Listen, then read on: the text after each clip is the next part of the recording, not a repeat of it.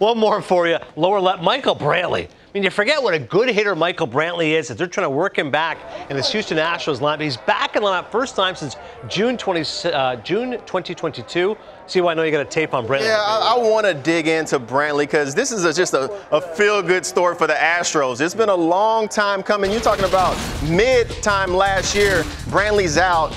And what you're getting him for right now is for the playoffs. I understand we're trying to get through the regular season. You have to get him hot through the playoffs because all these you're looking at right now are playoff at bats. You have some young guys that you're trying to depend on right now, but when the lights get bright and the pressure comes on, you need somebody who could be cool, calm, collected in the box. No situation is too big for him. He's able to step up in any situation, slow the game down, control the strike zone, not try to do too much, and get hits.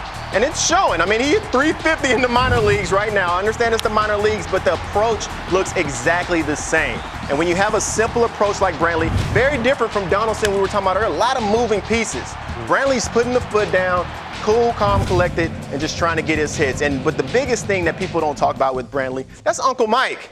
Yeah. That's Uncle Mike in the clubhouse, and having him back in the clubhouse, that leadership that he brings will bring a calming presence while they're going through this playoff push right now. I think it's a great move for the Astros, but I'm looking forward to seeing how it all plays out with Dusty.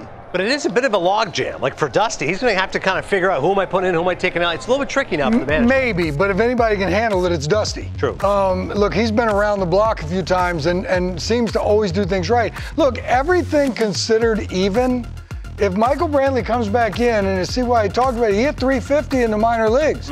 So he knows how to get knocks. If he's right and he's healthy, there's not going to be a log jam in Dusty's mind. The big change will be right there at that 7 hole.